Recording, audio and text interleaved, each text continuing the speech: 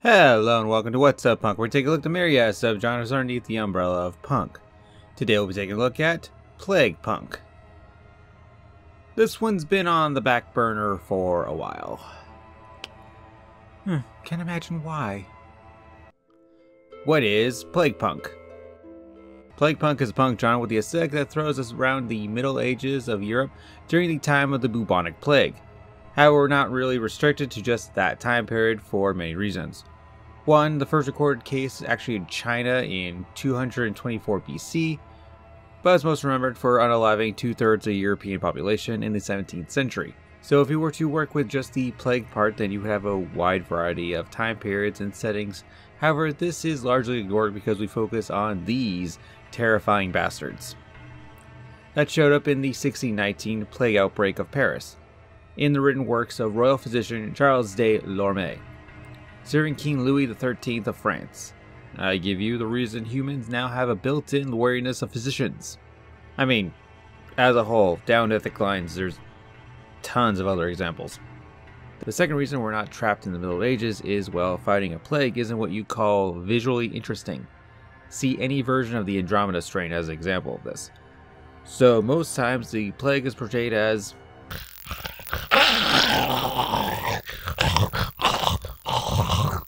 love or hate them, the dead are a useful visual stand-in, just for the plague itself, or how foreigners are seen by others trying to social distance from the plague.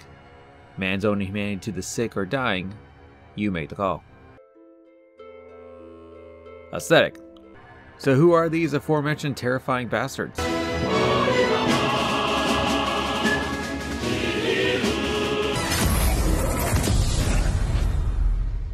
Plague doctors, a name that is a misnomer. Oh, I don't mean because doctoring wasn't as advanced back then, by no means. There's at least one confirmed plague doctor that wasn't trained under any physician. Beforehand, he was literally a fruit seller. Doc, can you do anything for me?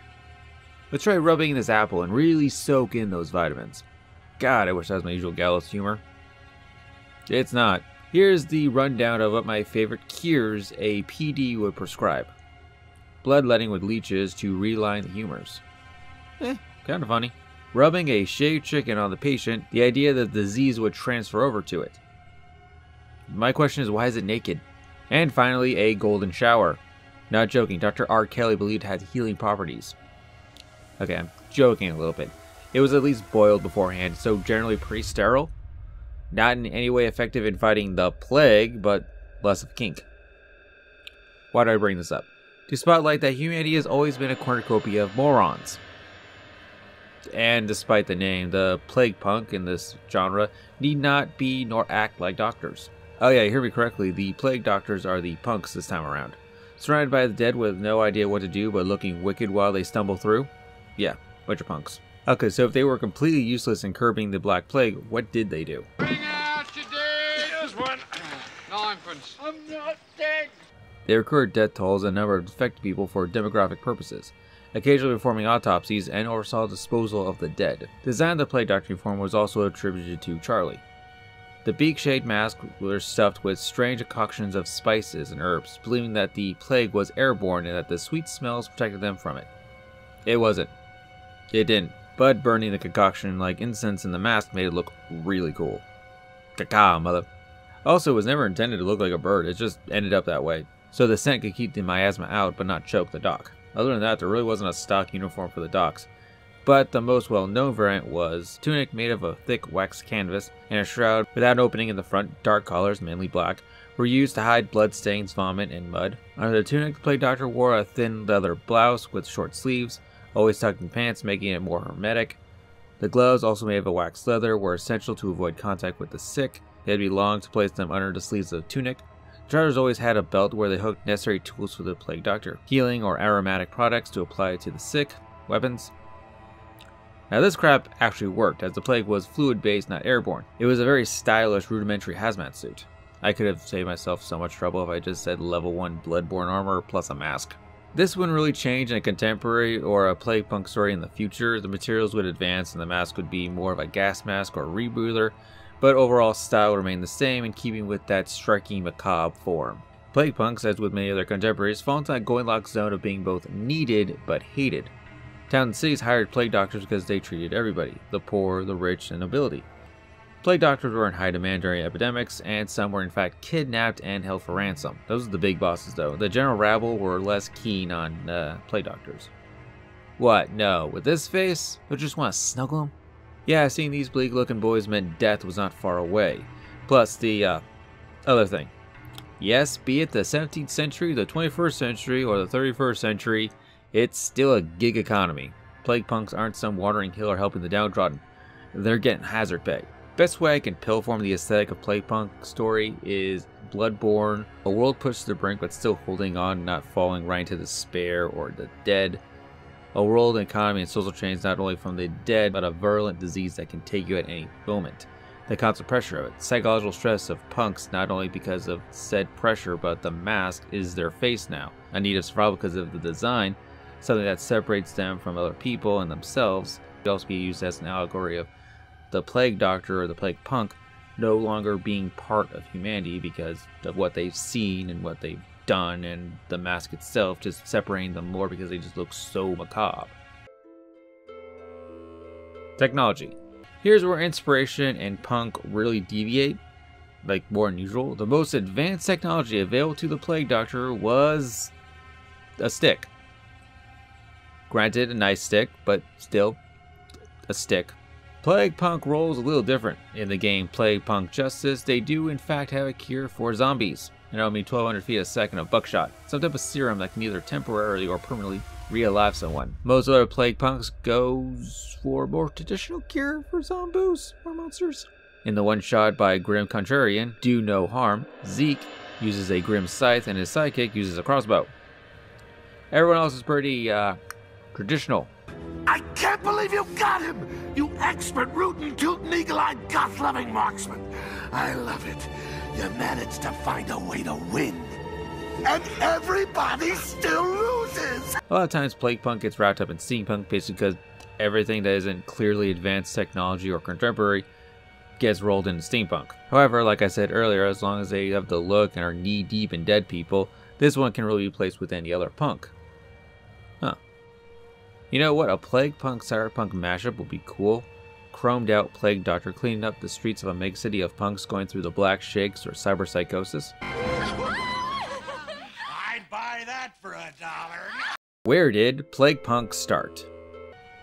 I'm not actually sure. I assumed it just naturally spilled out of steampunk, castlepunk, possibly clockpunk. As I said, they cut a striking silhouette that the more gothic punk might latch onto, and it made its way around the internet, and boom, Plaguepunk. That's possible? But like the clown once said, sometimes I remember it one way, sometimes another. If I'm going to have a past, I prefer it to be multiple choice. So let's call that Origin A. Origin B, Plaguepunk Justice, a tactical turn-based strategy game about being a healer. Also, if you try researching Plaguepunk, it's going to be mostly what you find information on. Maurice Ozales, there is no way I got that right. Its creator turned the not healers into healers in a random generated map game it released in 2019, which is where we run to a snag. Origin C, 2015, Bloodborne drops, and while it has a lot of elements of Plaguepunk, monsters, lone punk dressed in leathers, there's only one guy that really wears a plague mask, and that's Crow Eileen, and she mostly hunts like hunters who have gone rogue, so it doesn't really mesh, but everything else fits so perfectly. And finally we have Origin D, November 4th, 2009. Karen Gusoff published an article on jeffvandermeer.com, The Next Big Punking, positing that Plaguepunk was going to be the next big punk genre. This article was buried so deep into Google, I almost missed it 3 or 4 times. So it likely didn't make its rounds back in the day, but maybe it did, excuse the metaphor, but I can't exactly track this like a disease vector. Real life Plaguepunks.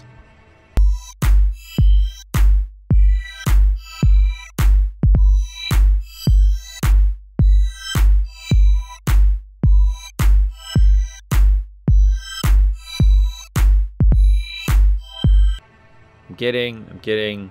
Though admittedly, if this wasn't on my mind, I might have pushed this video back again. Alright, in reality, during April and May 2020, police in Norwich, England were looking for a persistent curfew violator who has been seen in the northwestern suburbs of the city in full Plague Doctor outfit. It has been pointed out to the locals at the university, which has both a medical school and teaches a cross-discipline degree in history of medicine. So this dude knew exactly what he was doing.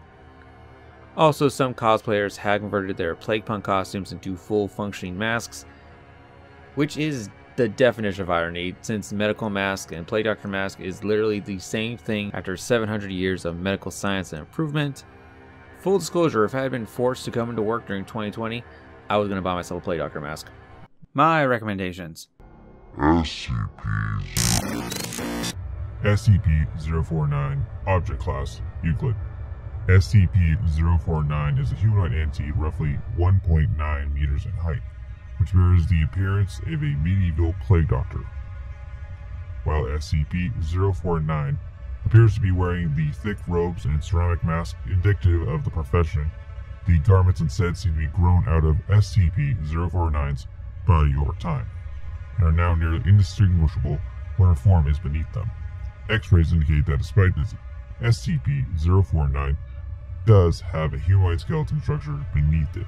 SCP-049 is capable of speech in a variety of languages, though tends to prefer English or medieval French, while SCP-049 is generally cordial and corrupted with Foundation staff, especially irritated or at times outright aggressive if it feels that it is in the presence of what it calls the pestilence.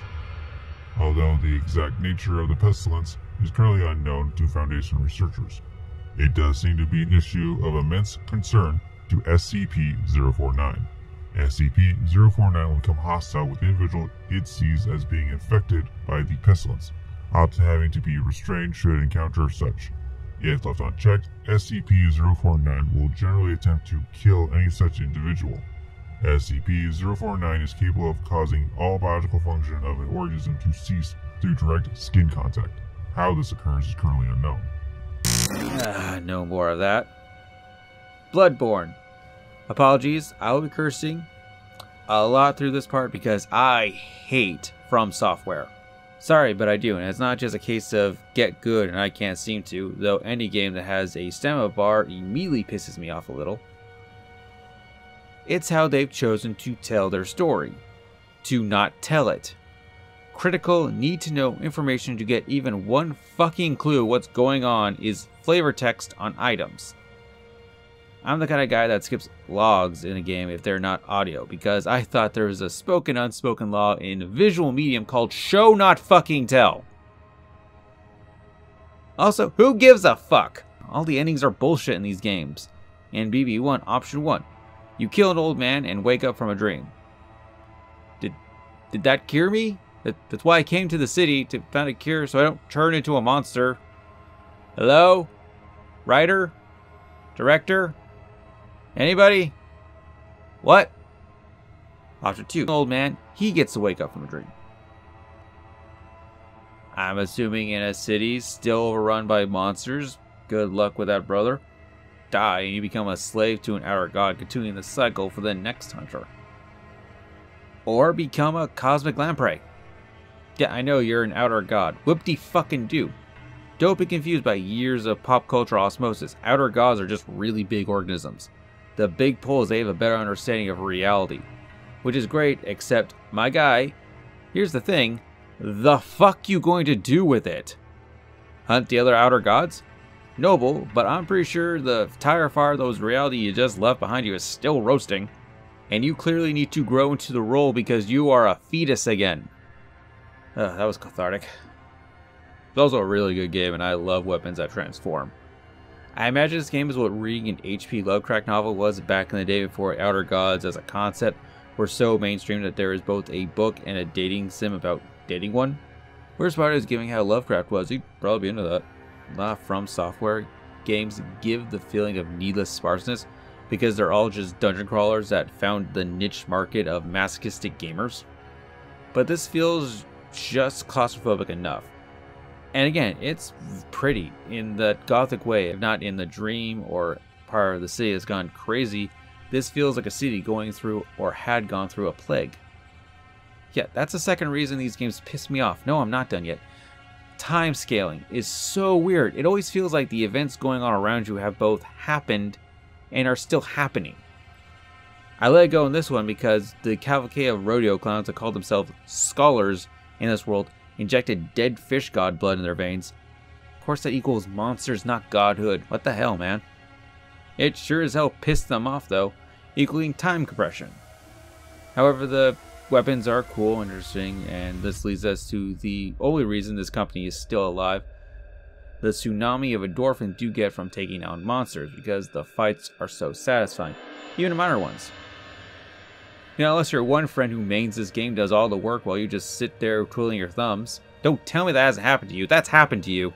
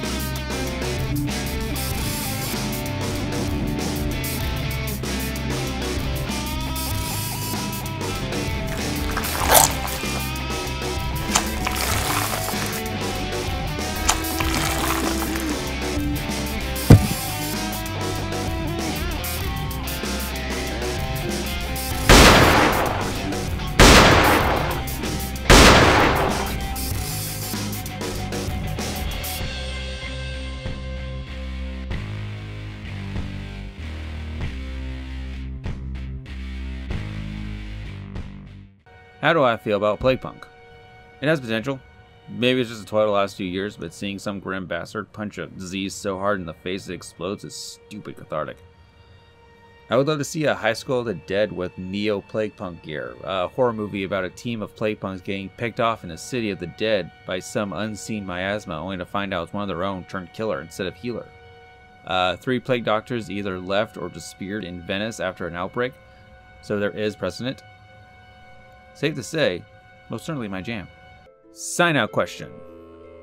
Is anyone else stupefied that plague masks haven't gone vogue in the hellscape that's been the 2020s? My skies were goddamn orange for 2 months on top of the pandemic that was already going on. I get it, surgical masks are easier, cheaper to produce and customize, but this is a golden opportunity for some fashion-forward goths to bring on a gothy renaissance. I'm disappointed, but as a historically cheap bastard, I get it. Your thoughts in the comments. Well, this has been What's Up Punks. Till next time, the dead are piled higher than you can see. Some of them are still walking, even talking. Well, that's rough. Put a smirk on your face, say something gallows dripping with sarcasm while you get back out there. Cause this shit ain't ending time soon, and you're still a no good, dirty punk.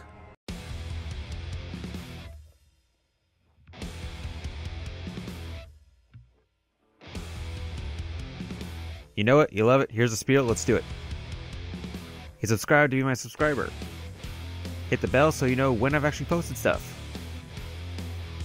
Still no idea why those two things are separate now, but whatever.